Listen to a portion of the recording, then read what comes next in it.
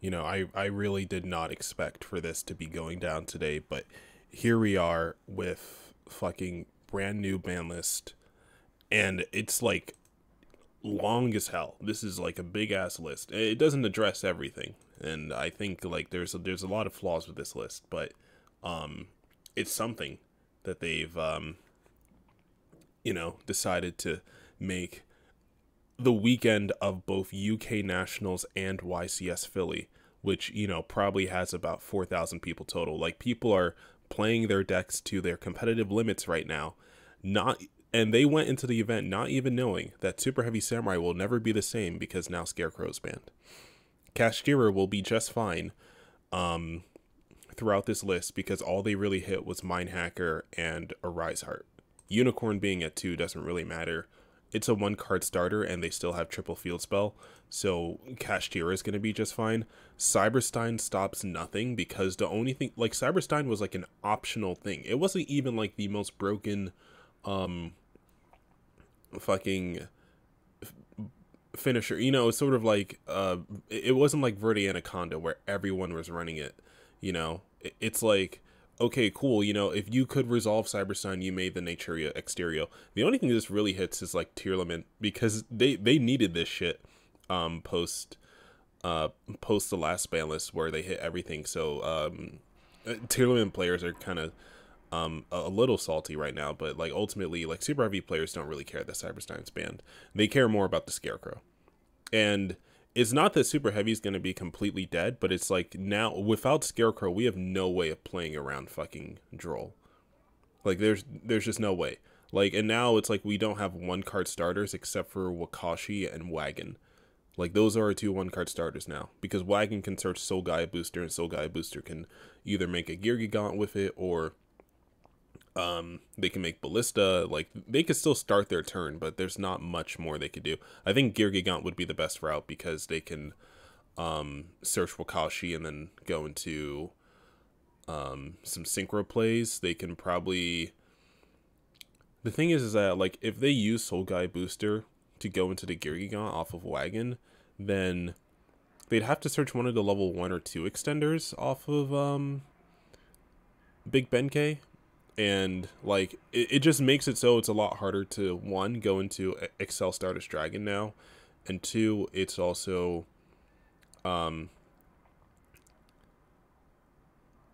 which means like getting into Excel Stardust is harder, which also means that getting into Baron is harder now for Super Heavy Samurai, which means they're more vulnerable to Nibiru.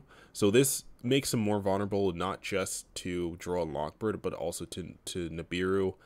I don't know how much Soul Peacemaker is going to matter in the deck now because we're going to need more starters and less extenders to play the deck, and there's no like index searcher for Wakashi other than Bike.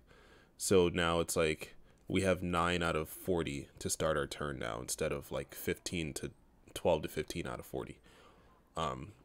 So yeah, this is going to be a really big blow to Super Heavy Samurai. I don't think the deck will be able to survive competitively, unless you're playing like an Earth Machine variant. But even then, a lot of research is going to have to be done to account for this. And it's like, it's such a big hit so soon. Like, if they would have limited this, I would have understood like completely. I would have been like, yeah, that's fine.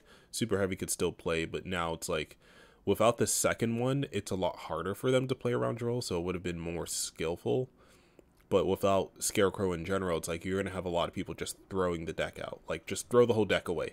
Like, you want me to play 40 monsters and I can't even have a Link 1 searcher? Like, come on, So, a pointer getting hit, I mean, that's fine, honestly. This card's kind of toxic. I never got hit with it, but I can understand, like, in theory, setting up a broken-ass board, then, opponent's turn, you look at their hand and you banish like the 1 out that they could have possibly drawn to your board. Like, a pointer was a little toxic, and Explosion is great, but like without Puppet getting banned, Branded can still Puppet lock you, thanks to their new fusion. We go into limited here. We have Blaster coming back to 1, just in time for the new Infernobles, new Battling Boxers, Infernoid players, you know, the three of you guys can, you know, high five each other, I guess. This doesn't do much for dragons, but like for fire decks and with the new volcanic support too, I think that's pretty cool. Circular getting limited, like it seems like insignificant. It hits the consistency of Cyberse a little bit, but they still have routes to get into this. Where it's like instead of hard opening the circular now, they still have small world, they still have Signet Mining, and they still have Signet Codec to search this card. And then with the new firewall support, like they can just, it's a lot easier to get into either mining or Signet Codec now.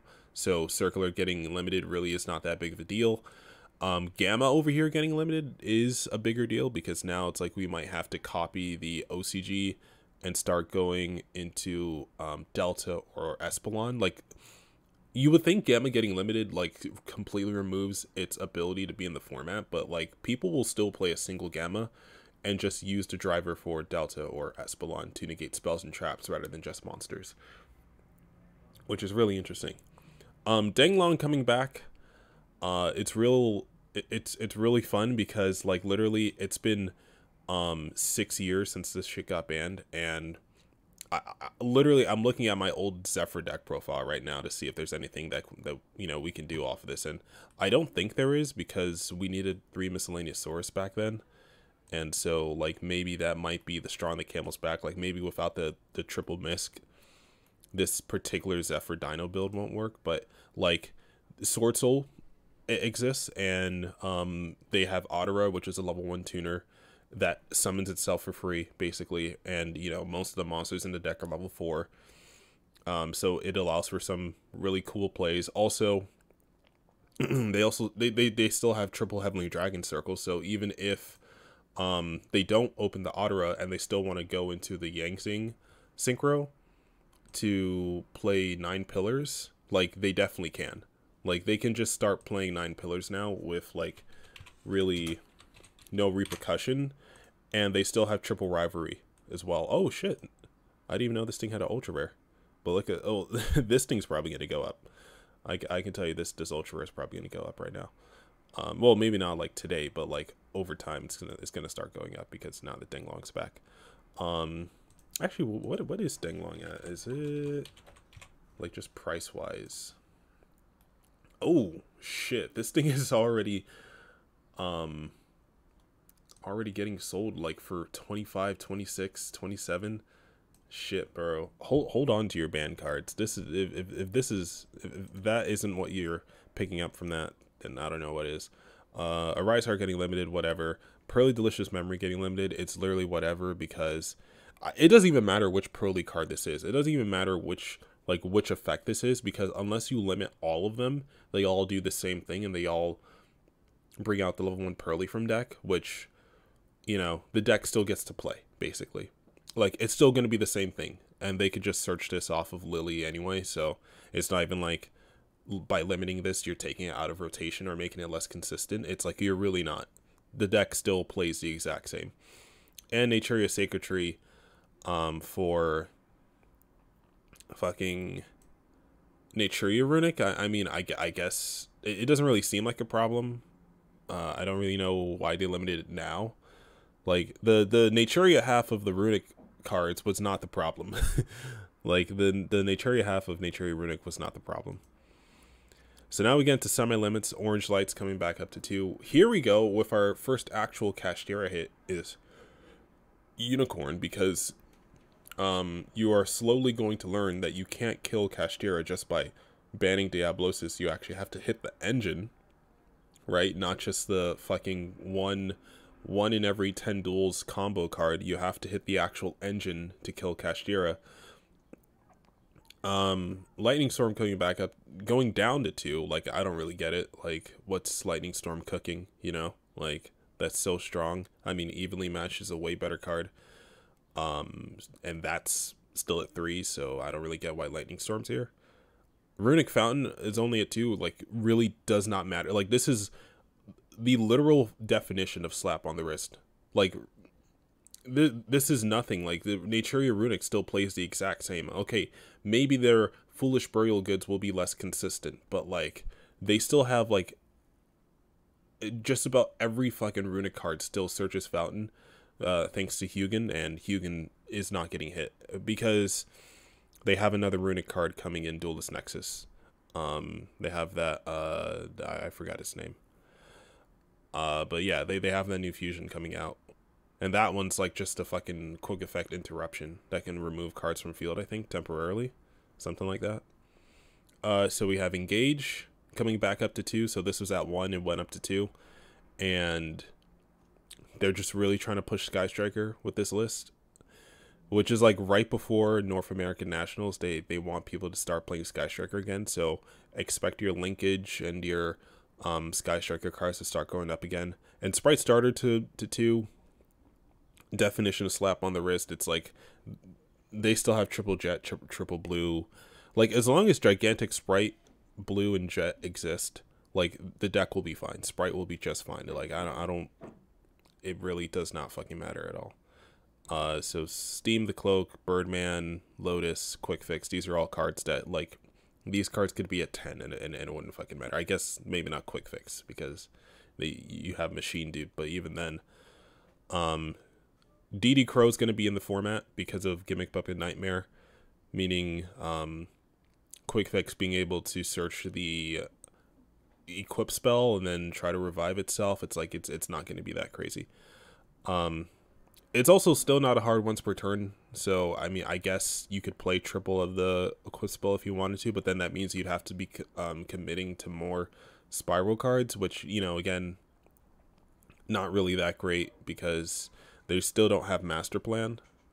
But if you can make it work with just a quick fix and no master plan, I guess, you know, congratulations, you can play spiral. This Samsara thing, it was like part of a plant FTK, and now they've bring it back to 3. I guess Rika can use it because it like it revives itself from your graveyard if you have no spells and traps during the end phase. So I guess that's cool. And then Birdman, I don't know why it was limited for so long, but, you know, congratulations, Miss Valley players. Birdman's back up to 3. And yeah, so Recital Starling's at 3 now, which, cool. You know, like, in the back of my mind, this card was just always at 3. Like, once Samor got banned, this card never had a reason to stay on the list. Face Off is another one where it's like, okay, cool. It's like, it's back, but what does it do? Like, nothing, really. Because you have to play the Drake Overlords, I think, to make full use of this card. And so Draco Slayers can definitely use this to, you know, extend and to make more plays. But at the same time, it's like, I don't think this will be a card that great because the Draco Overlords do nothing to, you know, continue your combos. And then we got Multi-Roll back at 3. And Multi-Roll is like one of the dumbest cards in all of Yu-Gi-Oh! History. This is like Spellbook of Judgment on crack. Because Sky Striker spells and traps are way more playable and generic than fucking spellbooks are. So I don't know why they put Multi-Roll back up to 3 other than to literally tell niggas, hey, Sky Striker's still here. But like, yeah, I just think they're really trying to push Sky Striker really hard.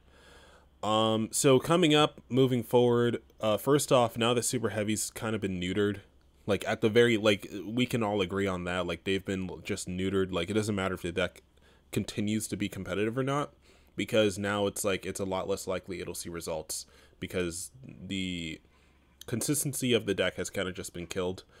With Scarecrow, they might have to rely on Vernisylves. They might still be able to FTK and hand loop because Gothams is still around, but like ultimately, like pure Super Heavy Samurai might not be the play anymore. Maybe Earth Machine still has some merit to it because you still have Ballista.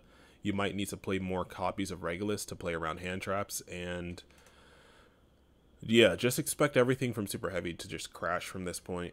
Kashtira is going to be just fine. If anything, the prices might start going back up because now that we know Kashtira isn't getting touched, basically, like other than Diablosis, like this deck really is going to be the exact same, and Wonder Rise Heart is really all it takes. Like they never needed multiple, you know, like like it's one of those things where it's like you either got to ban it or it just you know, keep it at 3 or whatever. I guess, you know, because it's a soft once per turn, having it at 1 might make some differences, but as long as Kashtira players are really, you know, paying attention to their technical play, like a deck like Kashtira Runic could still fucking work, or a deck, you know, like Kashtira can still work, basically, because they still have their 1-card combos. Like, you only hit 1 card out of the entire main deck of Kashtira, which, you know, it's just mind-blowing how much they, like, Kashtira has been around since like February and has been dominating the format since. Like, it's never been a time, even post Super Heavy Samurai, post Cyberstorm Axis, like Super Heavy Samurai was only in 2nd place still. Like, it's not even like it was the best deck out there. It was just like, well, you know, Scarecrow, you know, Super Heavy Samurai got a lot of people were playing it now because it was a combo deck. It was different. No, you know, no spells and traps. I think I'm not saying like it wasn't too strong, but I'm just saying like they did not have to kill it this hard this quickly. And then keep Kashtira around, you know, like nothing from like pre Cyberstorm Access really got hit, because Branded got new support to completely sort of ignore the fact that Explosion got banned. So now that, and it's a good thing Explosion got banned now, because I was cooking with Branded Gate Guardian and I was thinking about Explosion, but like I sort of had a feeling it was gonna get hit on the ban list rather than Gimmick Puppet, like, because you know how Konami has like their priorities mixed up sometimes. So it's a good thing that they hit Explosion now, because now it's like, okay, I know I have to cook with the new Albion fusion rather than with Explosion, because there could have been a play where it's like, okay, you make a Gate Guardian fusion, then you know, during your opponent's turn, you activate Explosion on like a useless like Albion or something, or like a Mirror Jade that's already activated its effect, and you get to bring back your materials and you get to banish both of them to make another fusion.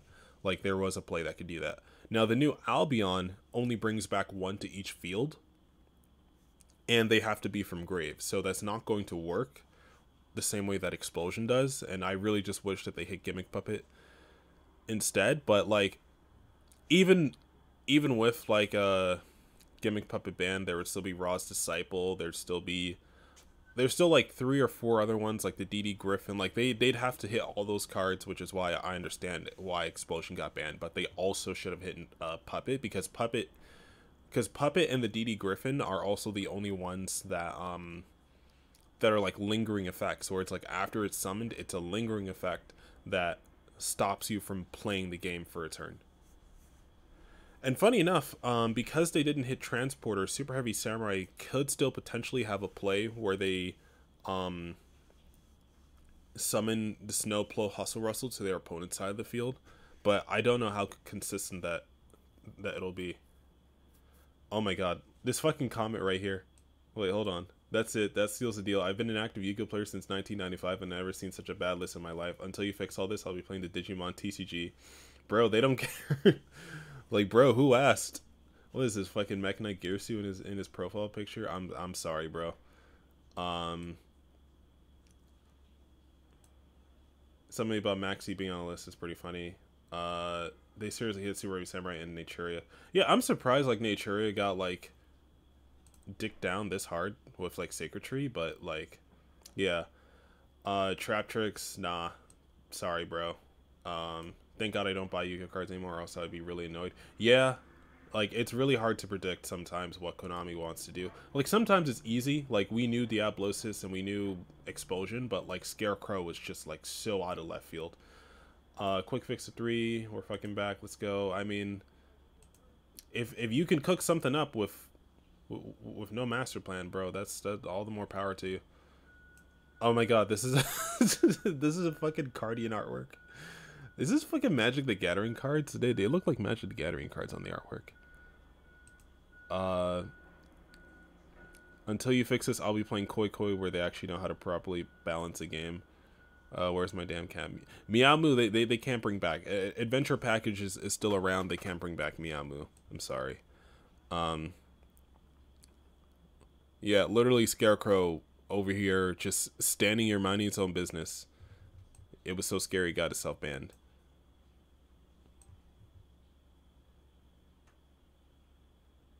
Well, that guy's pretty hype. I'm curious to see how much this hurts Cashier. Was debating getting a Corbo. I want to see how it happened. Balance before I did, but hey, in case you didn't want to put back 3 makes me happy. I think a Rise Heart was a problem card here, not Diablosis or the other rank 7. Nothing to really hurt their Infinity Splash Runics. Branded Fusion still the best top deck in Yu-Gi-Oh right now next to Aluber. We are still alive. Oh, Sprite. That's funny. I'm saving that. Rip the homie Cyber-Stein. Honestly, like, Cyber-Stein's just a toxic card. It's just modern Yu-Gi-Oh! We just can't have a card like this. Like, Verde Anaconda proved it too. Like, we just can't have cards that just allow any deck to bring out a fusion. It's just too late. Like the game just has way too much for this to be allowed. That's it. That seals the deal. I've been an active Yu-Gi-Oh player since 1995 and never seen such a bad list. I tell you, I'll be playing Magic the Gathering. Actually, know how to probably balance the game. Well, that's actually kind of funny. I've heard a lot of complaints about Magic. Live Orcus reaction. Oh my god, they didn't bring back Harp Horror or Electromite. Man, I'm sorry. I'm sorry. I mean, you know, Dong's out for dang long. Dong's out for dang long. But, like, I'm sorry to the Orcus players. You guys still have plays. You know, it's not like you guys are completely out the water. And you could play Superheavy Samurai if you wanted to. Also, shoutouts to the people whose nationals were before the ban list. So, I mean, even UK nationals is still going on right now. So, shout out to the peoples whose nationals were before this ban list and who could play Superheavy Samurai. Oh my god, DP Yu-Gi-Oh's reacting. I was just watching the Stan live stream. Are they not even going to address the ban list? I don't think they have. What was the last game? Look at this, Marincess and Dragon Link. Where's the last super heavy player? This is the last super heavy player to play. Why the hell do they have the Nordic trap card? The last super heavy samurai player to play the game. Look at this, Tristan P. He's going to be the last person to play super heavy completely full power before knowledge of this ban list came out. So shout outs to Tristan P for piloting this deck to fucking success. I mean, it looks like he's gonna win here.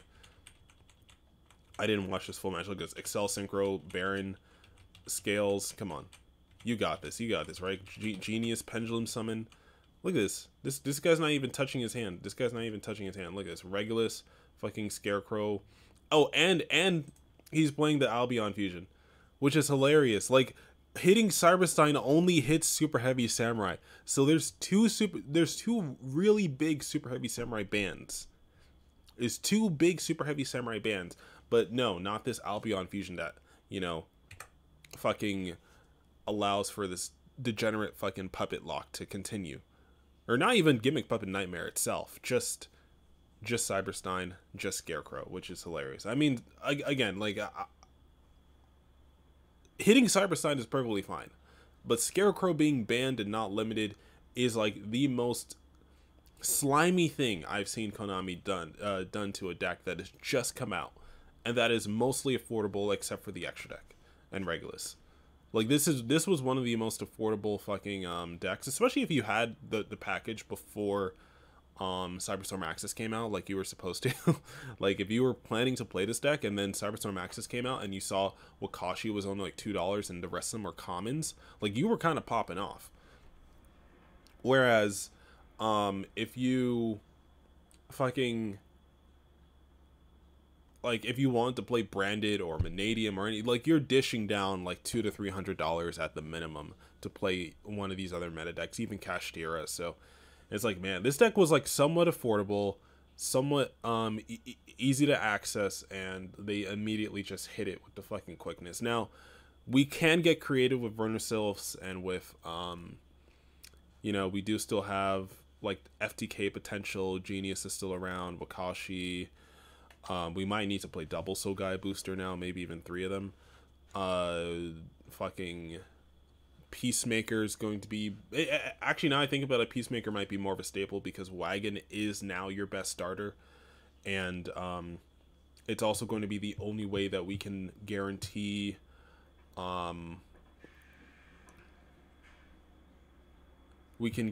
getting a fucking 2-card... Or we can guarantee getting Soul Piercer to Grave. Because now we don't have Link 1s. We need extenders with our Soul Piercers. We like, the deck isn't dead, but like it's still playable, which is fine, but like it's gonna take a lot of creativity to make it like meta again, you know? Like losing Scarecrow is a really big hit. Holy shit. Like completely, not even limited, you know, like limited I understand, but like just completely banned. It's like, oh man. Anyway, enough of me rambling for now.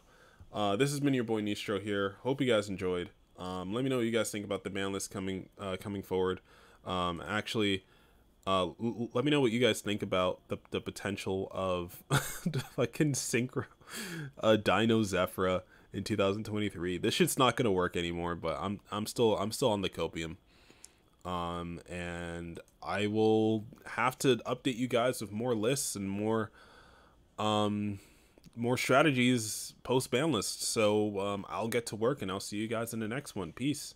You know, it's really sad. It's really sad. I had a really interesting Adamantipator build of Superheavy Samurai that I did not have the time to fully edit the video, and now I just have to scrap the whole thing because goddamn Scarecrow's banned, so we got to go back to the drawing board.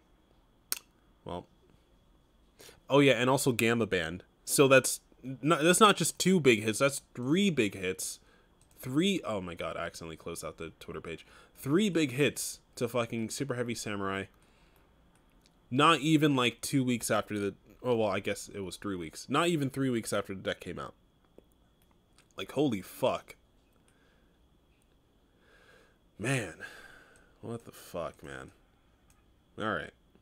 I'm done. No, I'm